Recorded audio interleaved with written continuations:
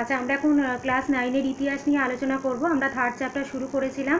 আমাদের third chapter ঊনবিংশ শতকের ইউরোপ এবং রাজতান্ত্রিক ও জাতীয়তাবাদী ভাবধারার সংঘাত আমরা আলোচনা করছি। এর আগের দিনে আমাদের ভিয়েনা সম্মেলন হয়ে গেছে। তোমরা ভিয়েনা সম্মেলনের উদ্দেশ্য নীতিগুলো পড়েছো নিশ্চয়ই বাড়িতে।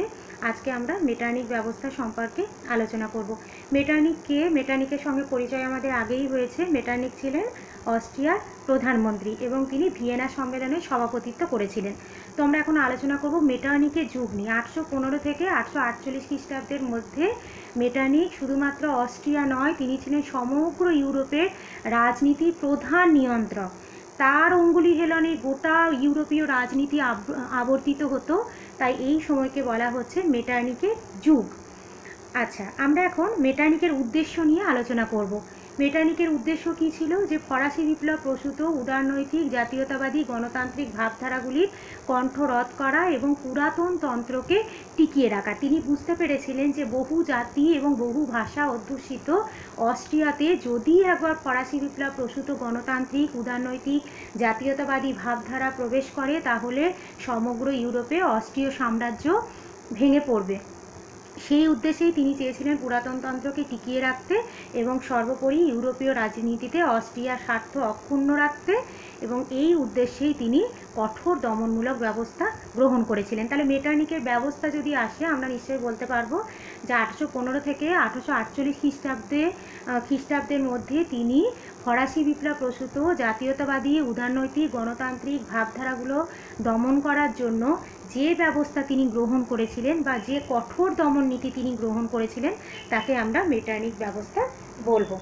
আচ্ছা, তাহলে মেটার্নিকের যুগ তোমরা নিশ্চয়ই পড়বে। 815 থেকে 848 খ্রিস্টাব্দের মধ্যে যুগ বলা হচ্ছে কেন? কারণ তিনি শুধুমাত্র অস্ট্রিয়া নয়, সমগ্র ইউরোপীয় রাজনীতির প্রধান নিয়ন্ত্রক ছিলেন তিনি, এবং তার যেহেতু তিনি সর্বোপরি তিনি সে সিদ্ধান্ত গ্রহণ করতে পারতেন, এবং সেই জন্য এই সময়টাকে মেটার্নিকের যুগ বলা হচ্ছে। আর মেটার্নিকের ব্যবস্থা কি? তাহলে যে দমনমূলক নীতির সাহায্যে তিনি ফরাসি বিপ্লব প্রসূত জাতীয়তাবাদী ভাবধারার কণ্ঠ রোধ করেছিলেন, তাকে বলা হচ্ছে মেটার্নিক ব্যবস্থা।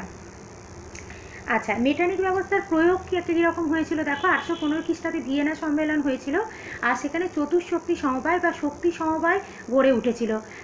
আমরা জানি যে ভিয়েনা সম্মেলনের প্রধান 4টি রাষ্ট্র ছিল ইংল্যান্ড, রাশিয়া, অস্ট্রিয়া, প্রাশিয়া, এবং এটা গঠন করা হয়েছিল শক্তি সমবায় নিয়ে। চতুর্শক্তি বা শক্তি সমবায় যে গঠন করা হয়েছিল, তার মূল উদ্দেশ্যই ছিল ইউরোপকে বিপ্লবের হাত থেকে রক্ষা করা এবং ইউরোপে শান্তি বজায় রাখা।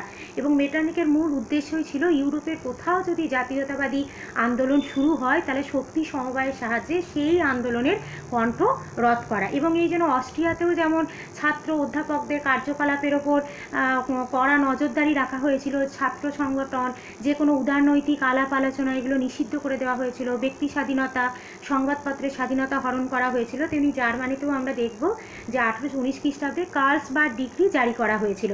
কার্লসবার্গ কি না? কার্লসবার্গ হচ্ছে জার্মানির একটি শহর। সেখান থেকে এক হুকুমনামা জারি করা হয়েছিল 1819 সালে, এবং যেখানে বলা হয়েছিল যে সমস্ত প্রকার ছাত্র সংগঠন, রাজনৈতিক দলগুলোকে নিষিদ্ধ করে দেওয়া হয়েছিল।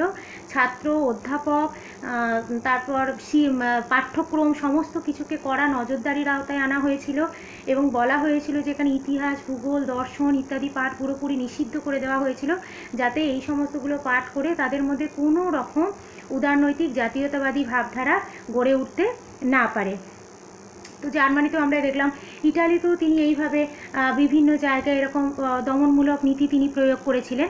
তো আস্তে আস্তে ইউরোপে যেখানেই জাতীয়তাবাদী আন্দোলনের মাথাচাড়া দিয়ে ওঠার সম্ভাবনা দেখা দিয়েছে, সেখানেই মেটার্নিক হস্তক্ষেপ করেছেন। এবং যদিও 830 খ্রিস্টাব্দে তোমরা দেখবে যে জুলাই বিপ্লব যখন হচ্ছে, তখন বিভিন্ন জায়গায়, ফ্রান্সে জুলাই বিপ্লব হচ্ছে, তো বিভিন্ন জায়গায় যেমন ধরো Belgium, Italy, Germany, Spain, Portugal, Poland, England, এই সমস্ত জায়গাতেও এই জুলাই বিপ্লবের যে ঢেউ আছড়ে পড়ছে, গণ অভ্যুত্থান শুরু হচ্ছে।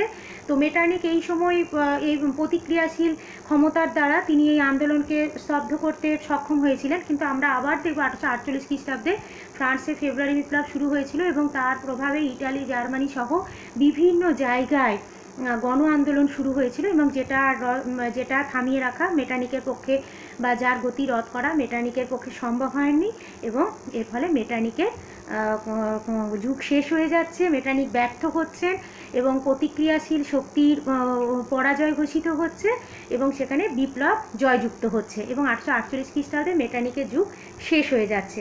তো আমরা এখন মেটার্নিক ব্যবস্থা নিয়ে আলোচনা করলাম। তো তোমরা দেখলে যে মেটার্নিকের যুগ কোন সময়কে বলা হয়, কেন বলা হয়, মেটার্নিক ব্যবস্থা বলতে কি বোঝো এবং মেটার্নিক ব্যবস্থার প্রয়োগ সম্পর্কে বা মেটার্নিক ব্যবস্থার ব্যর্থতা সম্পর্কে তোমরা বাড়িতে ভালো করে পড়বে।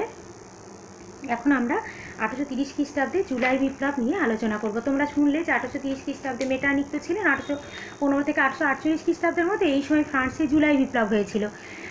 মেটার্নিক চেষ্টা করছিলেন কিভাবে ফরাসি বিপ্লব প্রসূত গণতান্ত্রিক ভাবধারা রদ করা যায়, কিন্তু যারা বিপ্লববাদী তারাও সচেষ্ট ছিল যে আবার কিভাবে হচ্ছে যে এই বিপ্লবের জয় ঘোষণা করা যায়। তো দুটো শক্তির মধ্যে পারস্পরিক প্রতিদ্বন্দ্বিতা চলছিল এবং 1830 খ্রিস্টাব্দে ফ্রান্সে জুলাই বিপ্লব শুরু হয়ে যাচ্ছে। তো জুলাই বিপ্লবের কথা নিয়ে আমরা এখন আলোচনা করব। তোমরা জানো যে ভিয়েনা সম্মেলন যখন হলো, ন্যায্য অধিকার নীতি অনুযায়ী ফ্রান্সে বুর্ব রাজবংশকে আবার ফিরিয়ে আনা হলো এবং অষ্টাদশ লুইকে ফ্রান্সের সিংহাসনে বসানো হলো।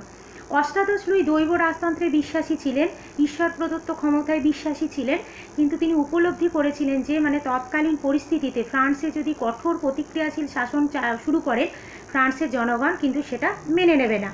তাই তিনি মধ্যপন্থা অবলম্বন করেছিলেন। মধ্যপন্থা কীরকম, কিছু কিছু ক্ষেত্রে তিনি কিছু জনগণের কিছু অধিকার মেনে নিয়েছিলেন। যেমন তোমরা জানো ফরাসি বিপ্লবের অন্যতম বাণী হচ্ছে সাম্যের অধিকার। তিনি সেই আইনের চোখে যে সকলের সমান অধিকার সেটা তিনি মেনে নিলেন।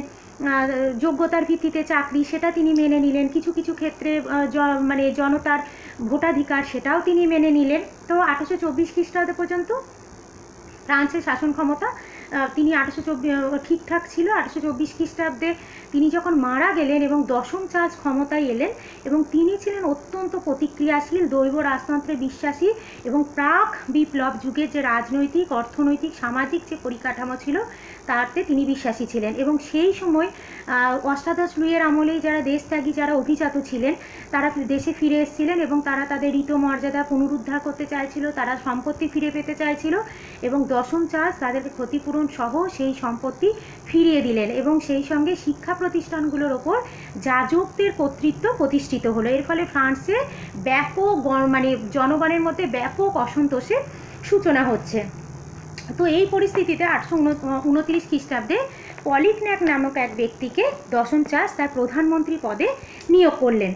তো নিয়োগ করার পরে পলিগন্যাক তিনিও অত্যন্ত প্রতিক্রিয়াশীল ছিলেন, তিনিও সেই প্রাক বিপ্লব রাজনৈতিক, সামাজিক, অর্থনৈতিক ব্যবস্থায় তিনি বিশ্বাসী ছিলেন এবং 1830 খ্রিস্টাব্দের 25শে জুলাই দশম চার্লসের নির্দেশে একটা বিশেষ অর্ডিন্যান্স তিনি জারি করলেন, স্বৈরাচারী এক অর্ডিন্যান্স, এবং যেখানে আইনসভা ভেঙে দেওয়া হলো, ভোটাধিকার সংকুচিত করা হচ্ছে এবং বুর্জুয়াদের ভোটাধিকার থেকে সম্পূর্ণভাবে বঞ্চিত করা হচ্ছে এবং কিছু কিছু অভিজাতদেরকে ভোটাধিকার দেওয়া হচ্ছে, সংবাদপত্রের স্বাধীনতা হরণ করা হচ্ছে। তো এই রকম একটা পরিস্থিতিতে জনগণের মধ্যে প্রবল ক্ষোভের সঞ্চার হলো এবং অ্যাডলফ থিয়ার্সের নেতৃত্বে 1830 খ্রিস্টাব্দে 30শে জুলাই বিদ্রোহী জনসাধারণ তারা দশম চার্লসকে পদচ্যুত করলো এবং পদচ্যুত করার পরে তারা অর্লিয়েন্স বংশীয় লুই ফিলিপকে সিংহাসনে বসালো এবং আমরা তাহলে দেখলাম যে বুর্ব রাজবংশের পতন ঘটে গেল এবং জনগণের কাছ থেকে অর্লিয়েন্স বংশীয় লুই ফিলিপ তিনি শাসন ক্ষমতা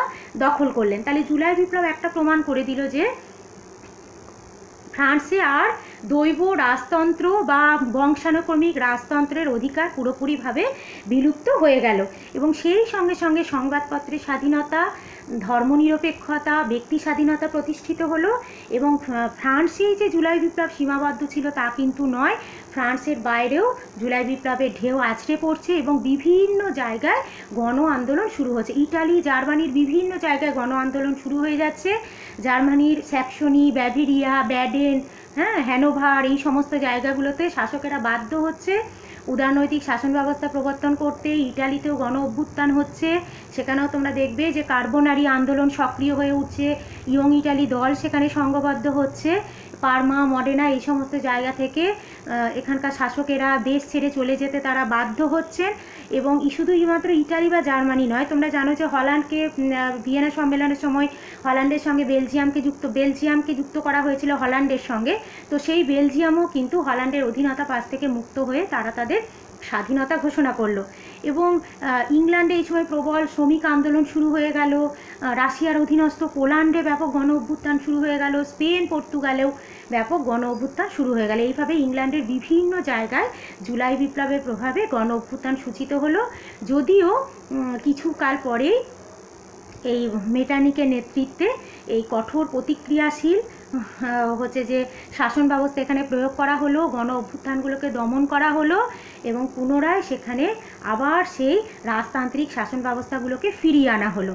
তো জুলাই বিপ্লব হয়তো সাময়িকভাবে ব্যর্থ হচ্ছে, কিন্তু তা সত্ত্বেও জনগণ কিন্তু থেমে নেই, তারা কিন্তু সুযোগের অপেক্ষায় আছে। এবং তোমরা দেখবে যে জুলাই বিপ্লবকে হয়তো প্রতিক্রিয়াশীল রাজশক্তি দমন করতে পেরেছিল, কিন্তু এর পরবর্তীকালে 848 খ্রিস্টাব্দে ফ্রান্সকে কেন্দ্র করে আবার ফেব্রুয়ারি বিপ্লব হচ্ছে ফ্রান্সে।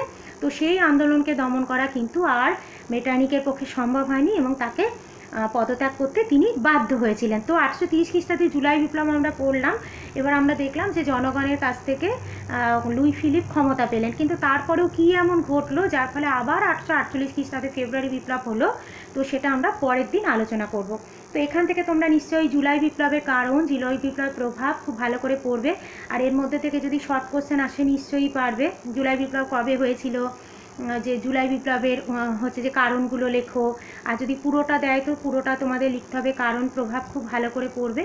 আর মেটার্নিকের কোশ্চেনগুলো তো মেটার্নিক থেকে আমি বলে দিলাম যে মেটার্নিকের যুগ বলতে কী বোঝো, মেটার্নিক ব্যবস্থা কী, এগুলো 1 নম্বর 2 নম্বরের করে প্রশ্ন আসবে। মেটার্নিক পদ্ধতি বলতে কী বোঝো, মেটার্নিক কীভাবে হচ্ছে যে ফরাসি বিপ্লব প্রসূত জাতীয়তাবাদী গণতান্ত্রিক ভাবধারার কণ্ঠরোধ করেছিলেন, এগুলো মানে ভেঙে ভেঙেও যেমন আসতে পারে, তেমনি একবারে পুরো মেটার্নিক ব্যবস্থা সম্পর্কে ধর একটা ব্রড কোশ্চেনও দিতে পারে। আশা করি তোমরা লিখতে পারবে। আমি এখানে তোমাদের ওই জুলাই বিপ্লবে তোমরা প্রভাব তো দেখলে, শুনলে, তো এখন আমরা একটু ম্যাপটা দেখে নেব যে ইউরোপের কোন দেশের কোথায় অবস্থান। 815 খ্রিস্টাব্দের এটা একটা ম্যাপ যেটা আমার কাছে ছিল, তোমাদের দেখাচ্ছি।